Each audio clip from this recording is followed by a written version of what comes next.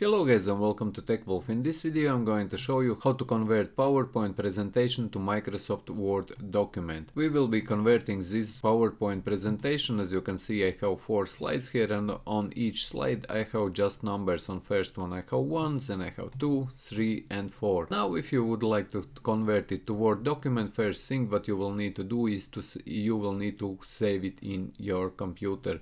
And I have saved it in my downloads, as you can see, and I called it presentation, guys.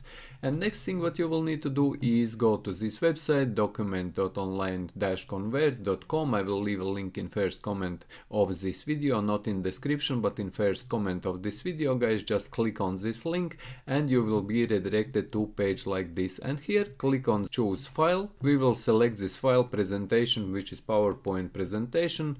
Just select it and click here on start conversion. It will convert this file, and after it will convert this file, it will download automatically this file to your computer. And as you can see, it's converted and it downloaded already this on my computer. Just click on this file, guys, and now as you can see, this is converted to Word document.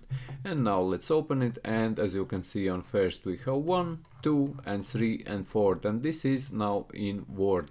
So yes guys, this is how you convert PowerPoint to Word document. And if you found this video useful, leave a like, share this video, subscribe to my channel if you are new, and see you in the next one.